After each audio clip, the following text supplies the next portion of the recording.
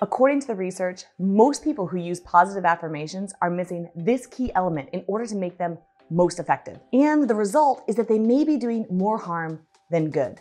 Are you getting the most out of your positive affirmations? If you haven't subscribed to my channel yet, go ahead and hit the subscribe button and the bell now to make sure that you don't miss any new videos on how to live a more authentic and fear-less life.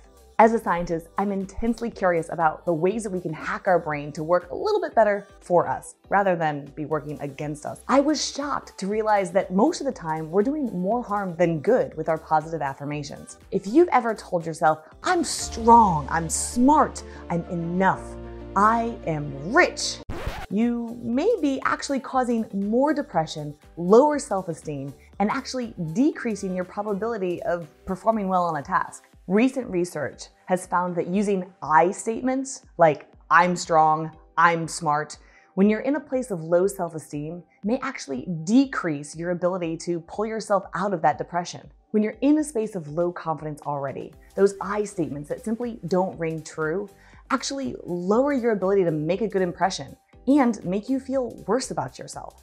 But don't worry, there is something that you can do about it. Research from the University of California and the University of Michigan suggests that there's a little workaround that you can use to make these affirmations work for you again. It's pretty simple. Just talk about yourself in the third person. You know, like LeBron James did when he made his decision to leave Cleveland for the Miami Heat. I wanted to do what was best, for LeBron James. The link to see LeBron James talking about, LeBron James is in the description below. But why don't you start using this, better yet, for yourself?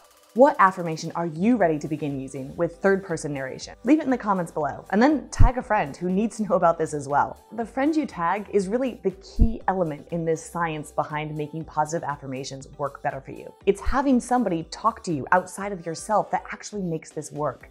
It gives your brain a little distance to see yourself, outside of yourself. And that lowers the emotions, allowing you to talk to yourself in a way that a friend might. It gives a perspective that we're used to getting from others, one we trust more. By being an outsider to our own minds, we actually create a little psychological distance, allowing us to be kinder and a little bit more wise when we're coaching ourselves. So what's stopping you from getting the most out of your affirmations? Rebecca knows that when Rebecca does affirmations like this, she is always a stronger, more kind, more positive individual.